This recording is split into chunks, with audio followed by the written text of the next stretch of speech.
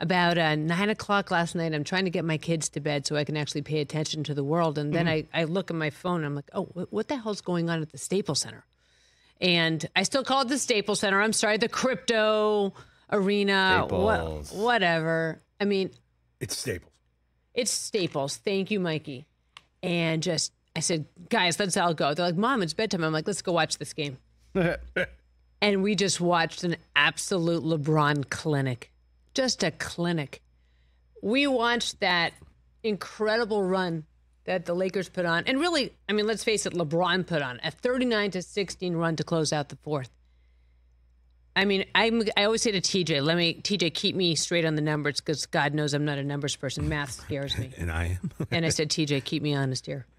But a 21-point fourth quarter comeback by the Lakers to beat the Clip Joint. Lakers. A 19-3 run in 4 minutes. It seemed like all LeBron was doing was dominating. Now, the other thing I pointed out to TJ was, and you know, we talked about Daniel Theis coming out to guard him on the perimeter. And all LeBron would do is like look at him like, really? This is what you're giving me? And just that classic step back and boom.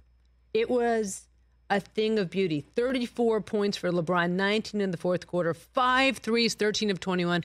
You guys, it was, and you know what I loved about watching this game last night, and you know, when I've sat in this chair before, sometimes I've said like, he's not my favorite guy to cover in the world. I appreciate everything about who he is as a player, but I watched last night and I thought, how does he still have the energy to do this night after night? Now, let's not forget they are the 9th seed. A lot of excitement, a lot of frenzy after that last night.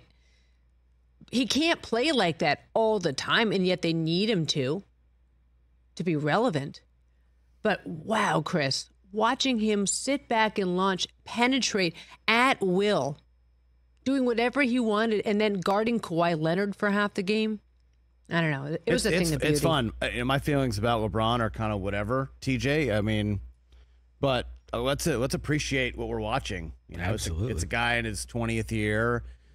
He's going to be 40 this coming season, later this year, and it's Tom Brady stuff. It's stuff that you're not supposed to see. Guys this age aren't supposed to do it at this level. The problem for the Lakers is it's going to take this kind of effort from LeBron every single night to keep them in the playoff hunt, to keep them in the play-in round, to keep them try to get them into the top 6. And that's a problem if we're just talking about from a basketball standpoint, because I don't think that this type of production night in and night out is sustainable for him. You know, that he needs some help, which is why he was kind of hanging at the trade deadline to get some guys in there. But just to sit back on a Wednesday night and kind of watch this performance, I know it sucks, TJ, you're a Clipper fan. They blew a huge lead, but you got to be like, damn, that was unbelievable to watch. Yeah, I mean, I got this. This is just me personally. You know, so many times we pick and choose the players that we love to watch, and then we'll be like, oh, I don't like this guy or I don't like that team. And you let those biases kind of take you away from like just overall good basketball. And I used to be like that with Kobe and the Lakers. I disliked the Lakers so much that I didn't really appreciate Kobe and what was going on right down the street from me every day. And so I told myself at a point that like, after I realized that, I was never going to be that way with another player. So I appreciate and I understand historically what we're seeing with LeBron James. This man's about to eclipse the 40,000 point plateau. These are numbers you're never going to see again. Like, it's just never going to happen. Scoring record will never be broken. No one's going to be able to be as good for such a sustained period. And like you said, Chris, he can't do it every night. But those nights when he is able to reach into the bag and make it happen, it's kind of special. You know, even when he's doing it against, you know, your favorite squad. But it was just like one of those moments where, you know, Suzy, once the momentum turns, got to the 4-minute mark, Anthony Davis is at the line. He makes 2 foul shots. He ties the game. Clippers miss. LeBron comes down, hits Rui Hachimura, hits a 3, puts him up, and that was pretty much it. But you could feel the tide just change. Yeah, the Clippers coach, Ty Lue, basically played Captain Obvious. He was like, you just can't let LeBron get hot. It's like, really? I mean, you just can't let LeBron get hot. Yeah, obviously. 40 points away from 40,000. Has the player even been born who can come close to that. Does the NBA need to change the court and the shape of the court and push the line back or forward or whatever to have a player come close to this? We are watching history. By the way, LeBron at 39, I was doing a little research. Don't get scared. Fifth in the league in minutes played. And that goes back to what you were saying, Chris. And that's about keeping your body in the greatest of shape, a la TB12.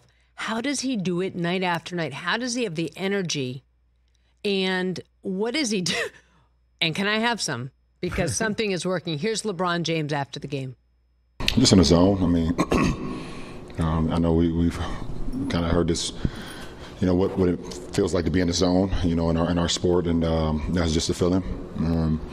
When you feel like everything that you put up is going in, and for me, I just kept it consistent. I wasn't taking ill-advised shots. I stayed in the course of the offense. When I was able to get the switches, I was able to give myself some space and get a couple more looks.